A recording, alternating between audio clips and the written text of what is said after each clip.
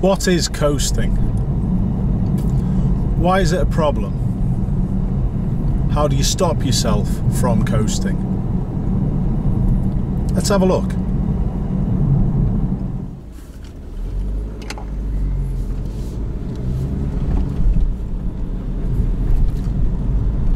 So, coasting.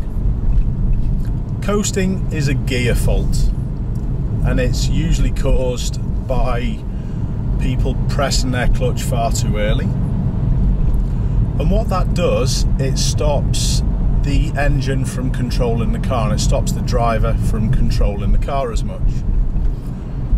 Now, you can coast in other ways. You could take it out of gear and maybe put it into neutral where it should be in a gear and letting you be under control. But most of the time it's pressing this clutch too early. So that's what we're going to first of all try and help with. So the first thing that we're going to do to try and help fix this coasting is talk about something called idle speed. Now, idle speed is the speed of the engine, and it's the lowest speed that the engine wishes to work at. And idle speed happens when you turn the car on. So that's the first thing I'm going to do. Okay. We can see the rev counter on this car sits at just below 1000 revs. Now that's idle speed. And obviously when I squeeze the gas pedal, the engine works faster. Now, it's learning how this idle speed works while the car is moving that is your first key to fixing coasting. So we're going to have a quick look. I'm just going to move off. There's no one about. And all I'm going to do, I'm going to get the car moving slowly. I've lifted the clutch fully up now, and now I'm just going to come off all the pedals. And the car is sitting just below 1000 revs again, and I'm literally, that's me banging my feet on the floor. I'm doing nothing, I'm just steering. So that's idle speed, and that can happen in first gear, most definitely. What I'm actually going to do is just do a quick U-turn.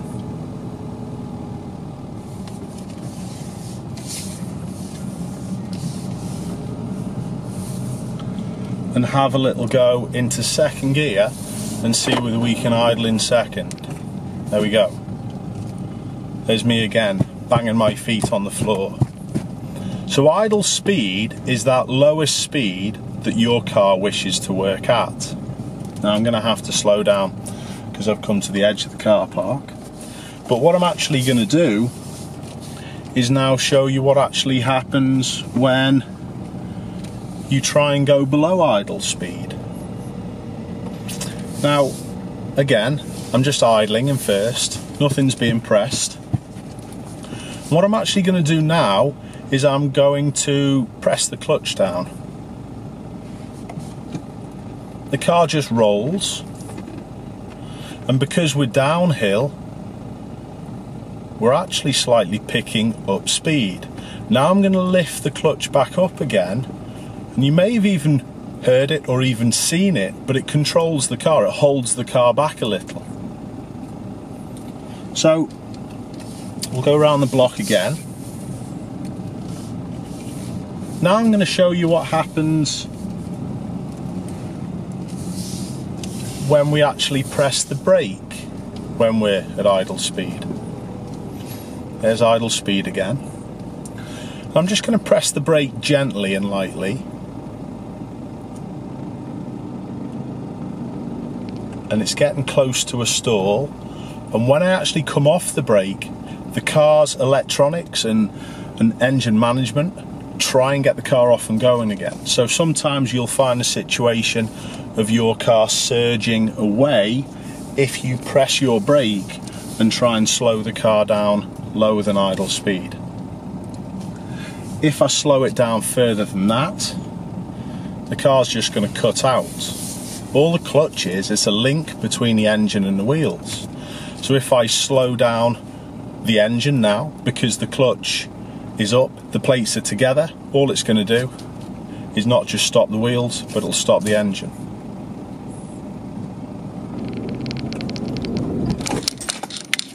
There we go, a stall.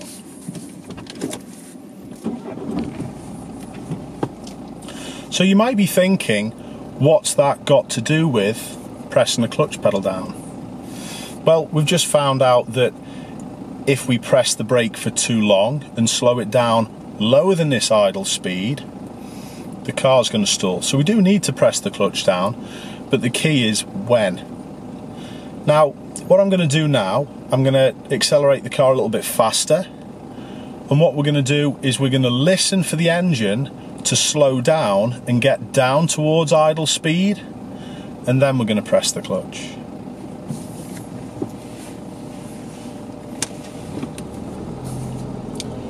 I'm just going to go the other way because we've got a little bit more room down to the left in the car park. And I'm going to leave it in first gear just so hopefully people can hear what I'm trying to do. So there's the engine sound.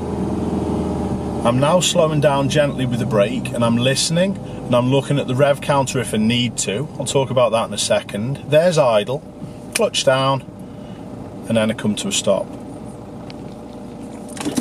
So, what I just talked about was actually looking at the rev counter, and that can help you work out when to press the clutch down. But what I want you to try is to try and listen to the engine. If you listen to the engine, your eyes are then free to be looking around and making certain that you're not going to miss anything out in front of you. But with the rev counter, when you're slowing down, like I said before, idle speed is just under 1,000 revs, and that's the same in most cars. So you should be pressing the clutch when the car gets to a speed in the gear that it's in around 1,000, just before it gets to idle speed. If you try and slow it down further than that, that's when it's going to push to a stall. So, I'll have another go. I'm going to move the car off, and this time I'm going to go into second gear, and again I'm going to slow the car down, look at the rev counter, 1,000, press the clutch, and then I continue my brake and bring the car to a gentle stop. So it's this process of listening to the engine and pressing the clutch down about at idle speed before the car goes rumbly that's going to enable you to not coast. I'm just going to again show you what happens when you do press the clutch pedal down a little touch too early. I'm going to show you actually down this slope to the right hand side. Because it's downhill, the engine isn't going to be helping us slow down because I've pressed the clutch. And actually, if I wasn't braking, the car would again pick up speed. And that's the problem with the coasting. It's this lack of control. You're not in control of how the car is operating and slowing down, or in fact, speeding up. I'll explain a little bit more in a second. So,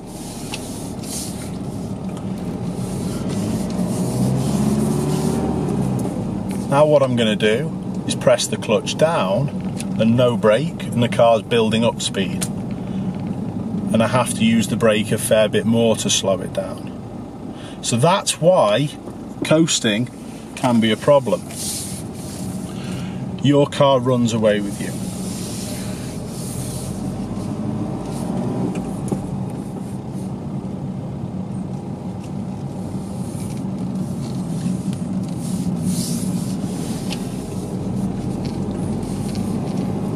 Now, it's not just in first and second gear that this happens. I'm going to go off up into third gear, but listening for when to declutch or press the clutch down at this idle speed also tells you when you need a lower one. Listen, rev counter, it needs a lower gear, so I'm going to pick second, and then the car is able then to work in that second gear.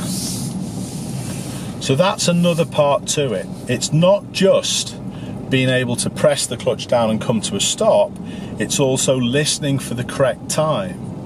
the car's quite slow, it's idling in second, so I'm going to need to slow, so I'm going to need to go to first gear and then move off. So some people say they're unsure of when to change to a lower gear, and this is usually why. It's usually because they're pressing the clutch far too early, without thought, without listening to it. And if you listen to it, you know exactly that it needs a lower gear. Now, the last thing I'd like to try and help everyone with is what to do in their own cars.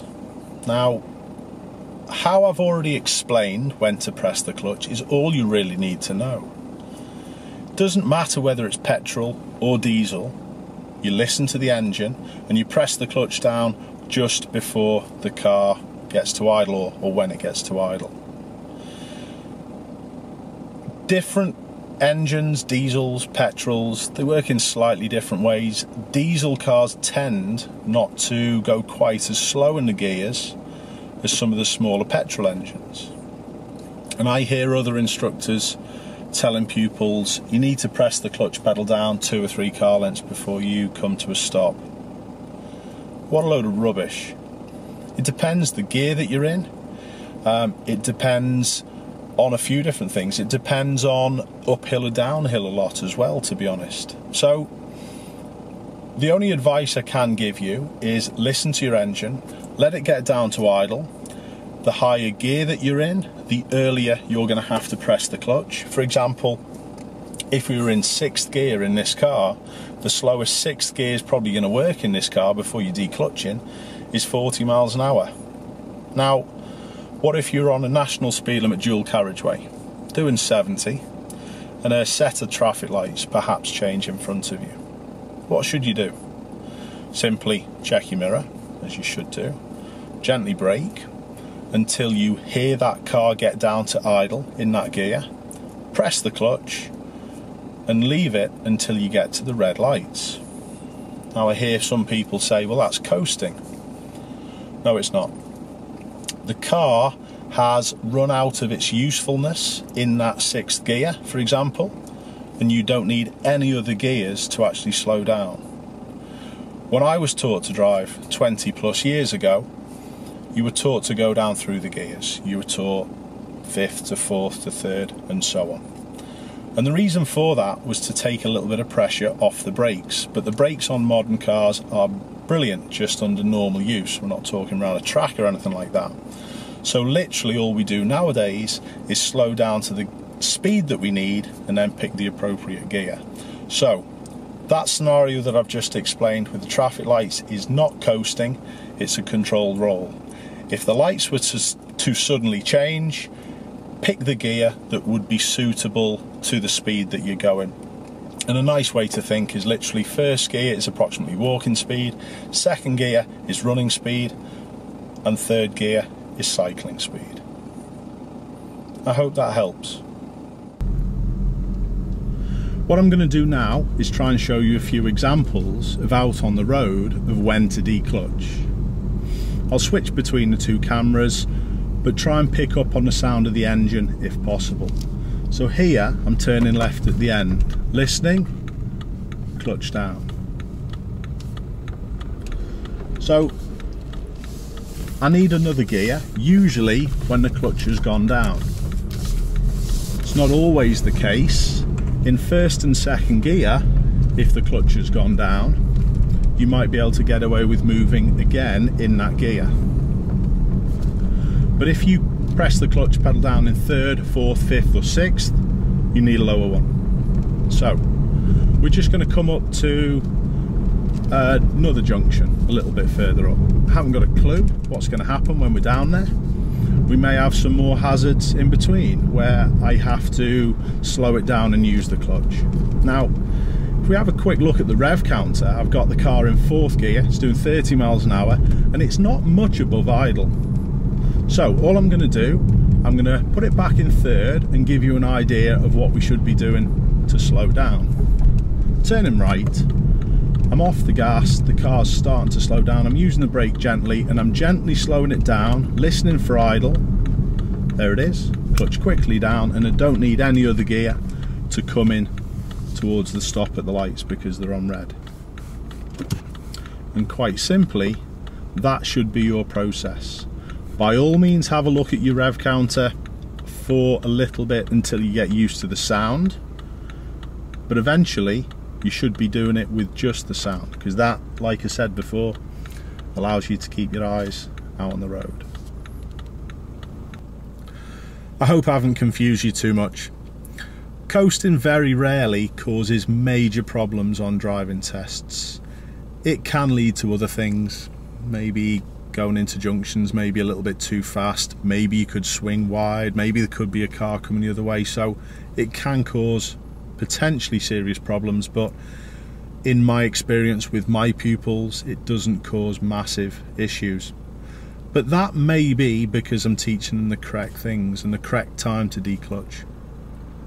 I still actually have a fair few problems when I'm teaching driving instructors, getting driving instructors to do the same things, because they just tend to think that that's their comforter, if you like. They press the brake and press the clutch, but pressing it at the correct time gives you information about maybe what further gear or which next gear that you need, so try and put it into practice. If you need me to answer any questions, please comment down below. I'll try and get back to you, and as always, thanks for watching.